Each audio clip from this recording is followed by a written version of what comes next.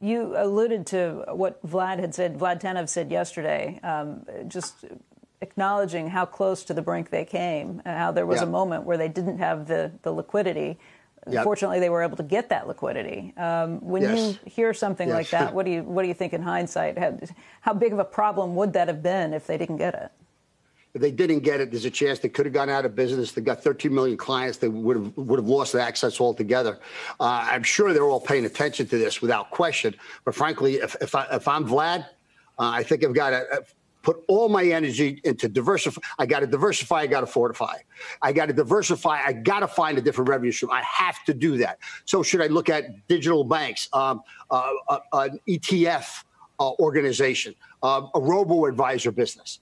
The other thing I think I'd look at, the day trader is different from the active trader. Two different things, but the core competencies at Robinhood are transaction processing. So there's no reason why they can't go more upscale with that. Take a little while to do that, but I think they can do that. The other thing, they got to fortify the balance sheet. So they got to be able to get more cash that they can count on. So they've got to look at the possibility of going public, whether that's through a normal IPO or a SPAC, or potentially being acquired themselves. But they've got to spend all their time looking at that now, and I'm positive they are.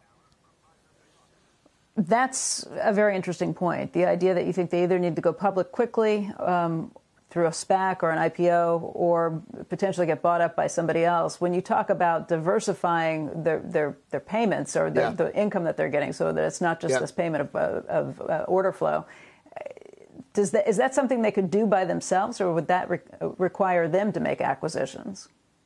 Well, no, I think with regard, if they're going to look at a digital bank, if they're going to look at an ETF type business, if they're going to look at a robo-advised type business, I would think they should be able to do that themselves.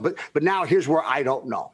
And with regard to whether they go public or be acquired, I don't know if they've got to do any of these things right away, but they have to be devoting all their energy to making decisions as to what they need to do here, and then start to execute a plan. So they got to be sophisticated enough to really figure out what they've got to do and the contingencies behind that. Then they've got to be wise enough to simplify that so they can execute it quickly. Now, how quickly, they would have a better idea than I would, Becky, but they've got to do that. Shepard Smith here. Thanks for watching CNBC on YouTube.